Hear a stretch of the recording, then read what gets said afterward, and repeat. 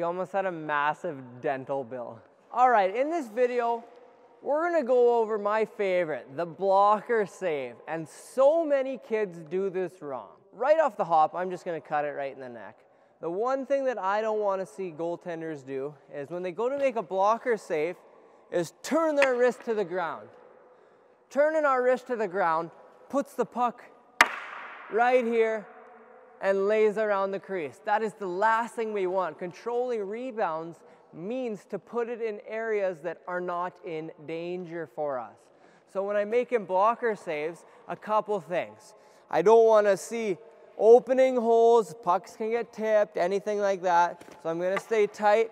I can shift into it, but I don't want to see this. We're not punching. The puck didn't do anything to us. We're not going to throw a right jab at it, which it's funny because I actually see this all the time on the ice with young goaltenders, is punching pucks.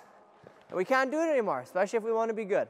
So when I'm tracking this puck here, I want to have my weight over top my knees, a little bend at my hips. Okay, the puck's going to shot. I'm going to be pushing my nose at it. And all I'm going to do is I'm going to turn my wrist away so it lands in the corner.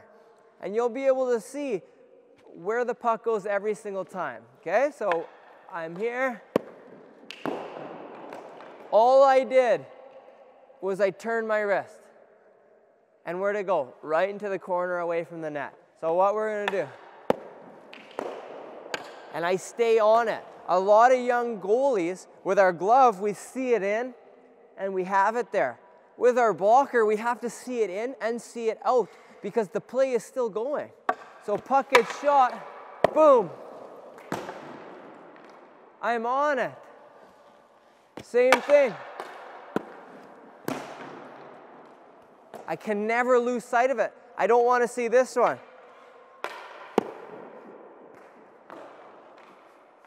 And that happens all the time. We can't do it. We got our head here, see the puck, boom, all over it because I got to go.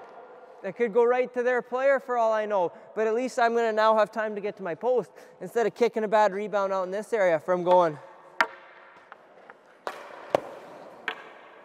out of play. And that's what we'd like to do. Either you put it out of play or you put it up into the glass. It's away from the danger area, which is right here.